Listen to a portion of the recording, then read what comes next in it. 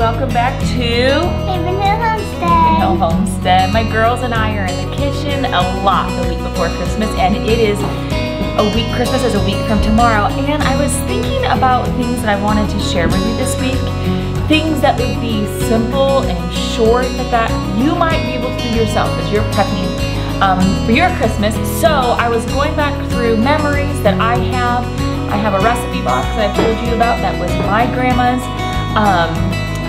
I've shared with that before here, but I've been going through it and I found a recipe.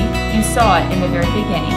It's a recipe my grandpa made for us when our whole family got together all of the time. He would type it out on, yes, his old typewriter.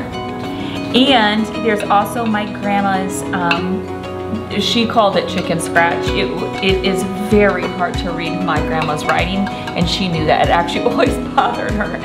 But anyway, I found this recipe, and I've made this before for my kids, but I kind of forgot about it.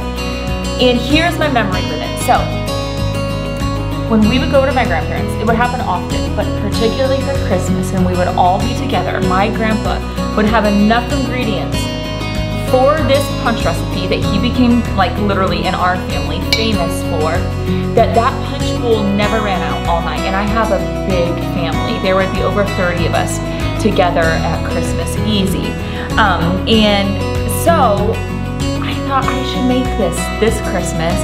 And then, so I'm gonna share the recipe with you, but I'm also going to make an adult version as well.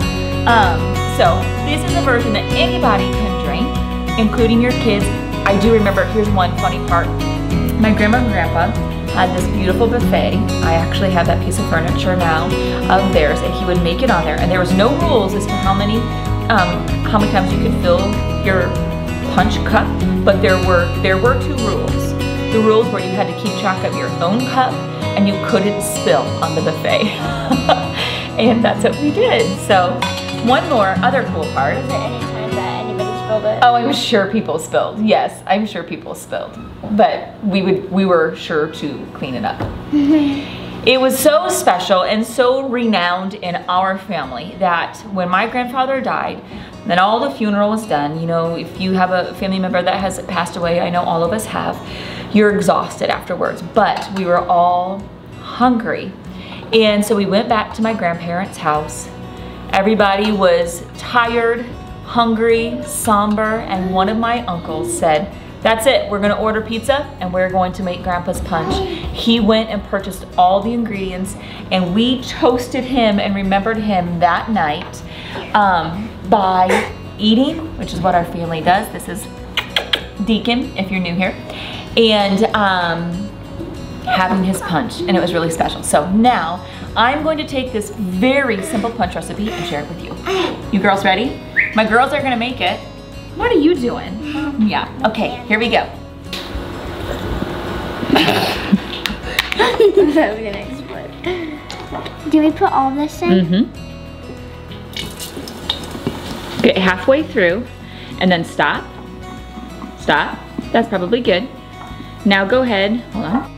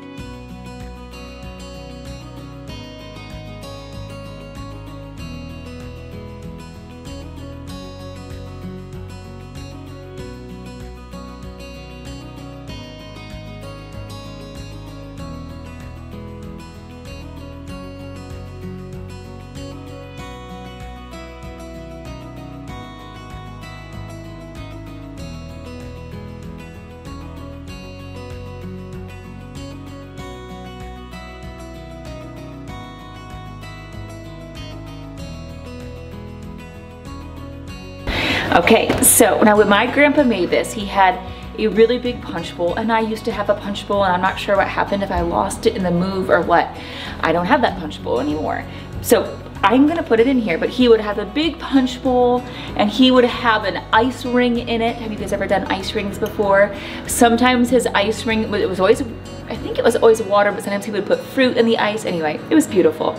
So I have it in here. Should we test? No, hold on, let me taste it in a minute. Grab your cup, you grab your cup. Tell you if this tastes like how my grandpa made it. You ready? It takes me back.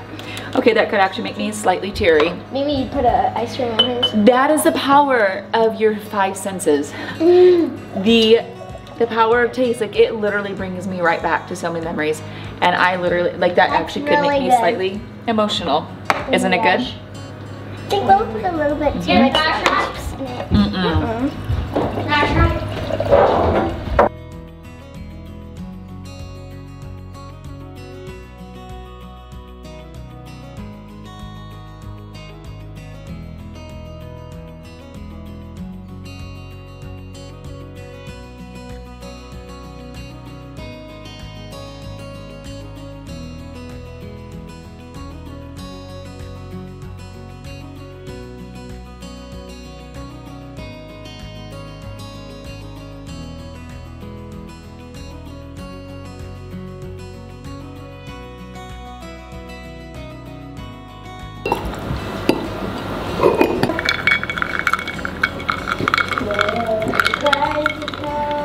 Okay, so this is the adult version. I just took a ball jar. I filled it about halfway with the punch that we made earlier, which is about, you know, to right underneath the B. Then I did 2 ounces of Pinot Grigio and 2 ounces of vodka. I put some ice in there and a little touch of rosemary. Stir it all up. If you have a shaker, you could use a shaker. I'm just fine doing it with just like a straw or a spoon or something like that. So this is the adult version. Okay, you guys, you hear me say this. You know I'm passionate about food and everything, right? Oh, hey, where'd you go? Oh, what'd you lose? Did you lose something? Yeah. You guys, it's delicious. It is delicious. So if you want something, just a simple punch to make that your kids can enjoy and you can enjoy, if you want to make more of an adult version, it's a great recipe, really, really easy. And maybe you guys will have some of the same memories that I do. Right? Yeah, I do. All right. I almost forgot to tell you, the recipe's in the description. So if you didn't follow along with all of the measurements and everything, just look down below. It's in the description. Merry Christmas.